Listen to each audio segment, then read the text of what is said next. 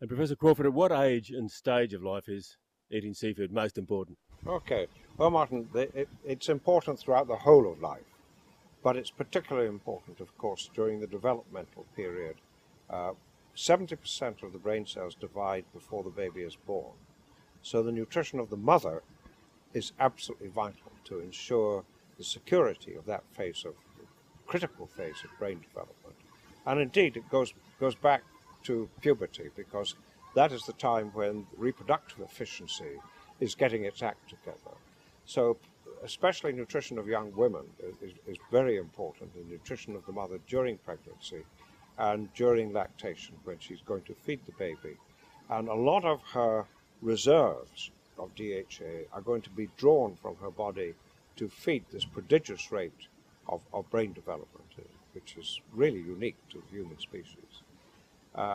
Well, so far as growing up and everything else, you still need input, because what the brain does is to turn over its own stuff. It doesn't like to be interfered with what you decide to do in the outside world. It likes to keep what it's got when you were born and keep turning it over. But there's no turning over process that's 100% efficient. So if you don't keep it topped up regularly, you'll get decline, and you'll get decline of function, you get decline of visual function, you get decline of neurological and cognitive function, and end up with dementias and Alzheimer's and things of that sort. So it's very important throughout life. The one other thing I should mention, which is probably worth thinking about, and that is that apart from the brain, there's one other place in the body that is very special so far as DHA is concerned, and that is in sperm. Sperm motility is heavily dependent on a high concentration of DHA in the tails of the sperms, and without that, sperms won't know how to go anywhere. So it's not just the women that need it, the men need it as well. It's a very important message. And Professor Crawford, at what age and stage of life is eating seafood most important? Okay. Well, Martin, it's important throughout the whole of life, but it's particularly important, of course, during the developmental period. 70% of the brain cells divide before the baby is born.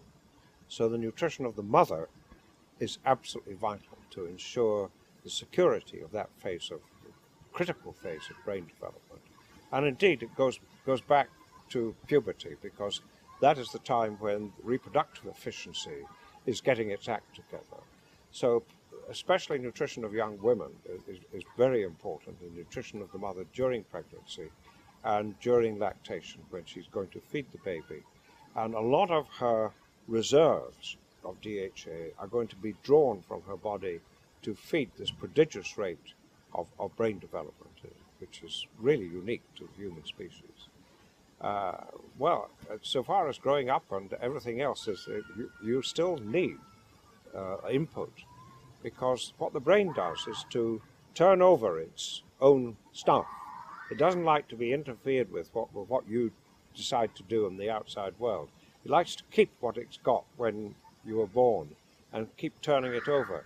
But there's no turning over process that's 100% efficient. So if you don't keep it topped up regularly, you'll get decline, and you'll get decline of function, you get decline of visual function, you get decline of neurological and cognitive function, and end up with dementias and Alzheimer's and things of that sort. So it's very important throughout life. The one other thing I should mention, which is probably worth thinking about, and that is that apart from the brain, there's one other place in the body that is very special so far as DHA is concerned, and that is in sperm. Sperm motility is heavily dependent on a high concentration of DHA in the tails of the sperms, and without that, sperms won't know how to go anywhere.